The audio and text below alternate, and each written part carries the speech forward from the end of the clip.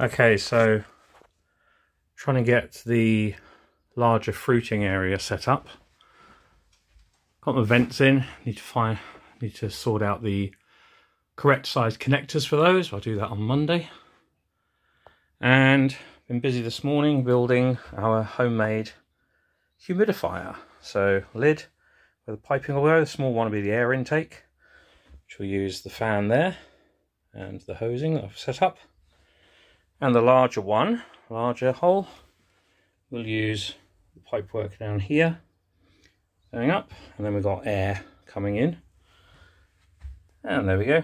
Got our mist maker in a 60-litre barrel with about 40 litres of water. So we'll give it a quick test.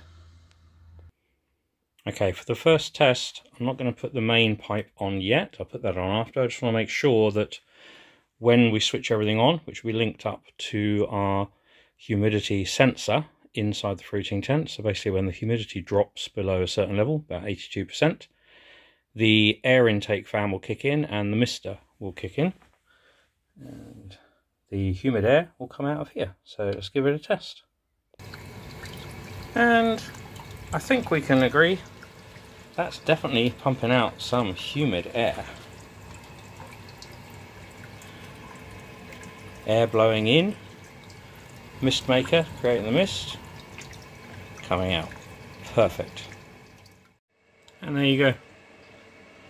So now all hooked up.